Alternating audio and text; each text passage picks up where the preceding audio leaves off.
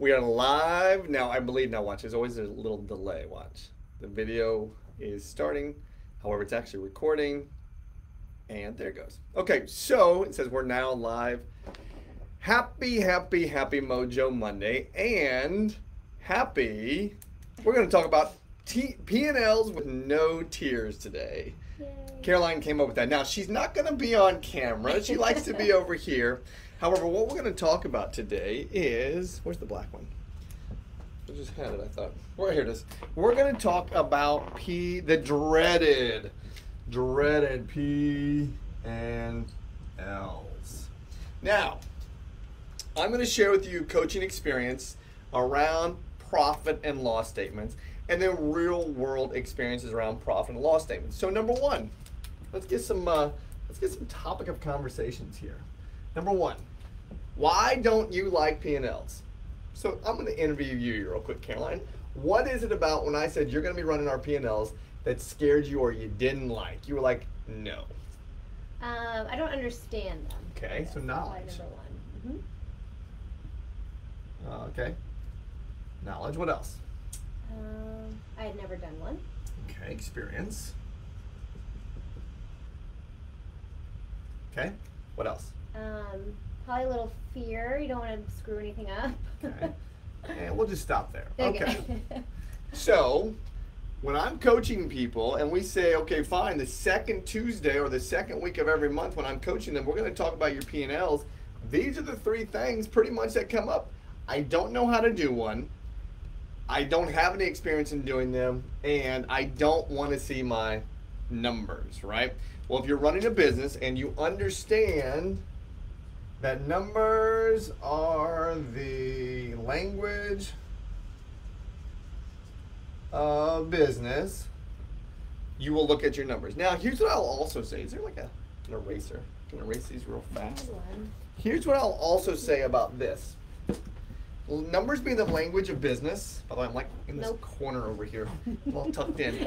And we're in Caroline's office today at the headquarters of I Love Coaching, and she's got an amazing office in here. She just doesn't have a window. In a sad little corner. Yeah.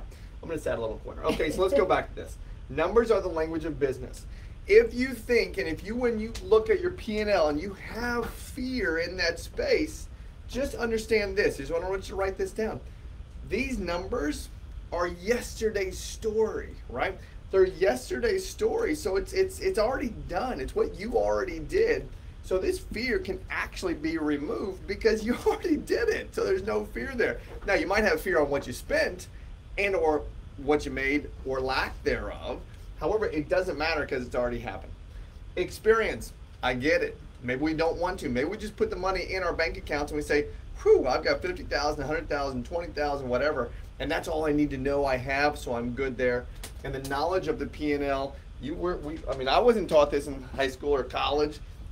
I mean, we just don't have a lot of knowledge there. However, here's what we need to know about the knowledge. Do it. Just do it. So now let's give you, it's not gonna work. Now let's give you a simple little breakdown. I've got enough room here of what your first P&L should look like. Okay, ready? Number one. Revenue. Okay. All I want you to do is write down your revenue for the month. Okay. You put this in an Excel spreadsheet. I don't care where this goes. Just put down your revenue. What is revenue? Revenue is any dollars that came in for that month. Any dollars. If you're in the real estate business, that's your gross income. If you're in the real estate business and you have other people paying you, such as your buyer's agent or a listing specialist, or if you have outside income that's coming in, that goes right here in your revenue. This is dollars that's coming into your business. Gang, we're going to keep this as simple as possible so I can give you some knowledge here on doing P&Ls without tears. Right? Yeah. That's the name of this little Monday Mojo. Revenue goes right there. This is the very top line of your P&L, is that hard number right there. Now, if you want, you can break this down to the sources, or you can just have it be one large number. Revenue, you're done. Now, let's go into expenses. Dun, dun, dun, dun. This is where you all get scared. And I'm going to say that from not only my own experience, I'm going to say that also from our clients' experiences. What comes next? Expenses. This goes like that. Expenses, gang, this is where your money goes. How many people run a budget? If you run a budget and you're on here right now, give me a like, give me something. I want to know that you run a budget. If you don't run a budget, don't give any likes, because guess what? We're not going to get any likes. No one runs budgets as consistently as they should. I want you to write this down. Pay attention to this. I had a mentor and a coach tell me this one time. Adam, if your dollars and your pennies don't have names, guess where they go? Wherever they want to, right? Wherever they want to. Your dollars, from an expenditure standpoint, will go wherever they want to if they don't have a name. Okay, so that's number one. We'll put this over here. Name your pennies. Name your money. Okay, that's step number one in the expense space. Step number two is, you want to get deep, know your ROIs. Return on investment. Everything in here is an investment into your business. This right here, gang, is an investment into your business. And then the neat part about this is, if you know what your ROI should be, it's okay to either invest or not, and then it goes in here to your expenses, right? So for example, what's ours? What's our standard? Do you remember? Standard what? Our ROI. Oh, Test. oh God. Test. 3 to 1, right? 3 to 1. 3 to 1, yeah. right. So 3 to 1. So we look at any dollar that goes out as a measurement of 3 to 1, meaning for every dollar that goes out, 3 should come back. Okay, that is our standard. When I was running offices, real estate offices, this was our standard. Now we had a really big one that if it was a 6 to 1, this was a great use of our dollars. For every $1 that went out, 6 would come back to us.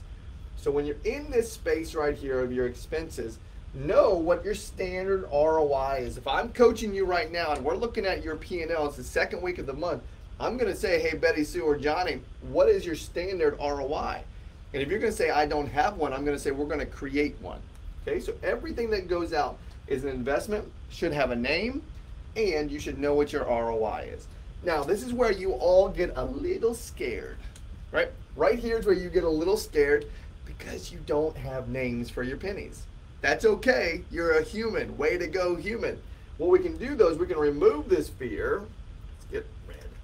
We can remove this fear by creating names and understanding your ROI, and then understanding that this right here is yesterday's story. Okay, done with expenses. Lastly, we're going to go to revenue minus expenses gives you your net income. Gang, we're going super basic on Monday Mojo, P&Ls without tears. Revenue minus expenses equals net income. Now watch this. Your net income, if you own the business 100%, okay? If you own the business 100%, whatever this net income bottom line, it's all technically yours. You could distribute that out to you any way you, well, check with your accountant first. Check with your accountant, I'm not a CPA. Check with your accountant on how this money can be distributed out. However, if it's an S Corp, this is 100% your responsibility and the tax standpoint. I'm not an accountant, I'm not an attorney, and I don't plan to become one. However, this is what I've been coached to do, that this, if you own the company 100%, you can distribute that money out to you.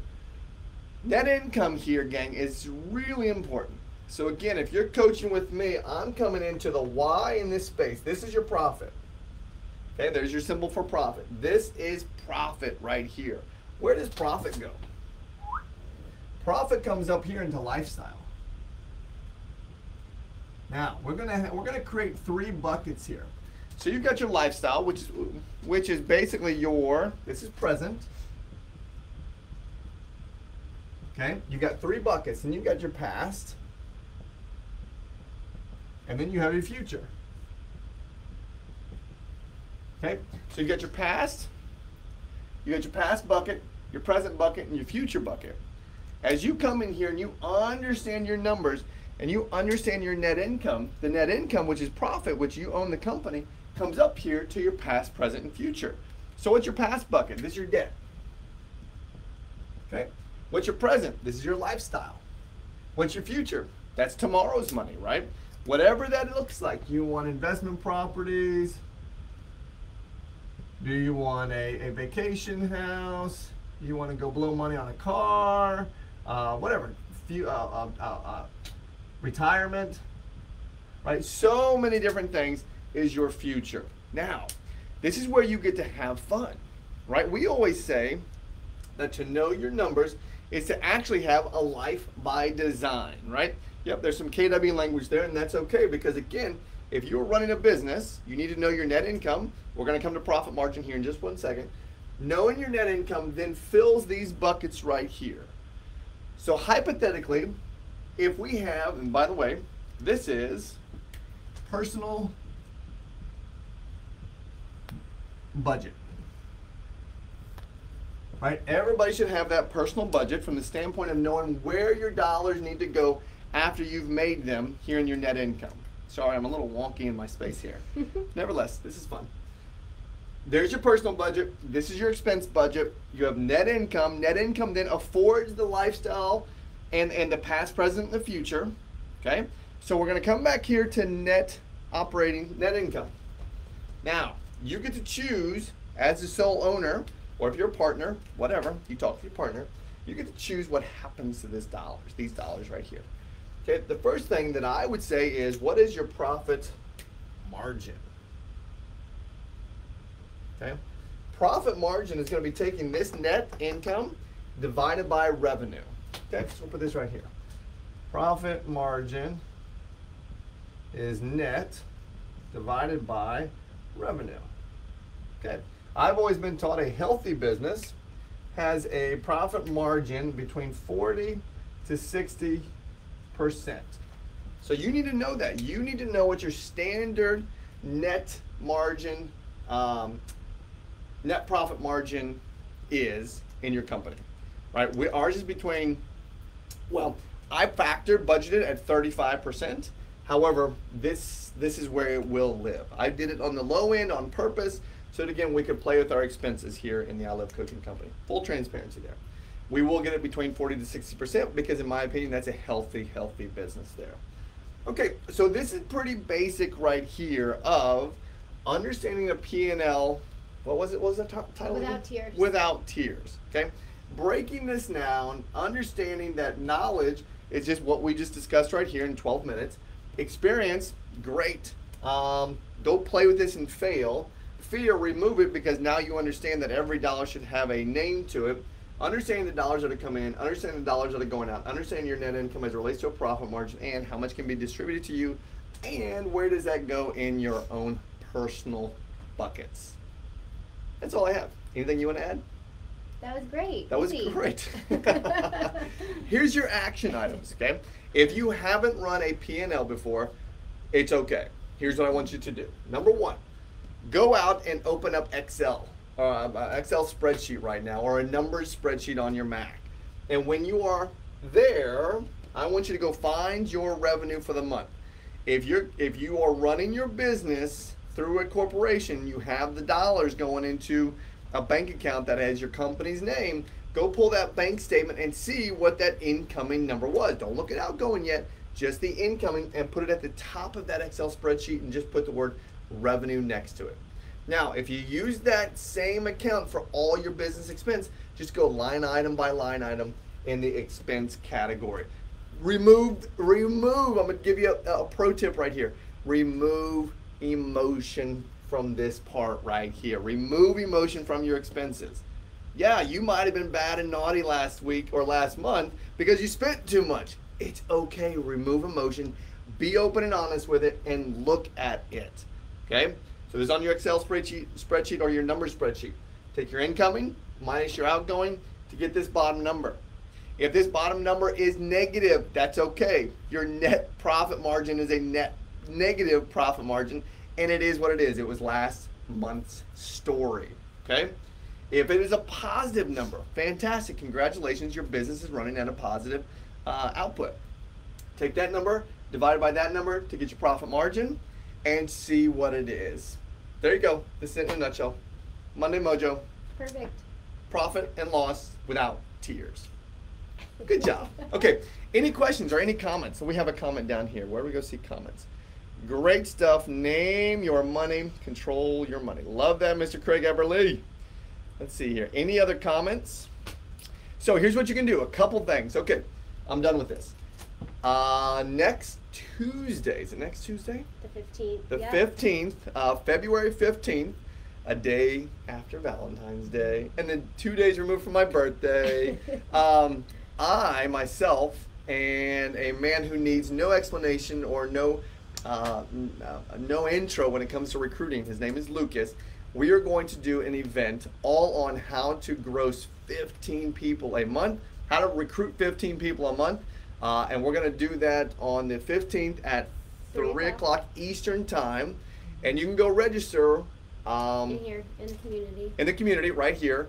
And also be on the lookout for emails that are coming out through us, through Recruiting Bridge, through Exceed, to register for this event, because it will be huge.